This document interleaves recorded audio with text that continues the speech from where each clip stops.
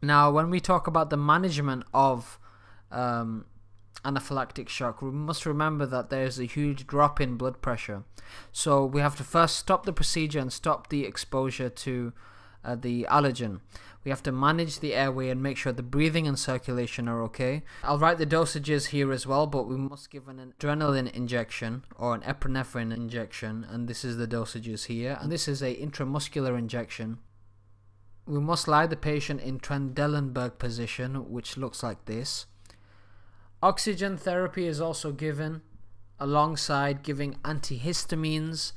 However, once the clinical symptoms like the urticaria or the rashes on the skin tend to die down and the patient's oxygen and blood pressure is stabilizing, then we can start to give corticosteroids, and this can be used to help decrease the risk of a biphasic anaphylaxis, so it can stop it occurring again.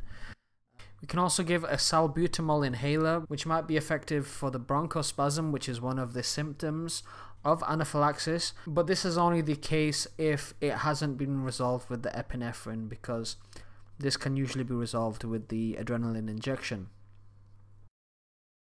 And finally, just to end the video, the most important criteria in cases of anaphylaxis is for the medical professional to be as prepared as possible. So this means to have all of the medications and all of the equipment available.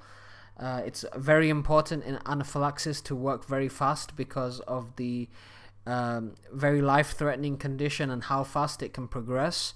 So this is key, to be prepared. And the second thing is to have a full medical history of the patient.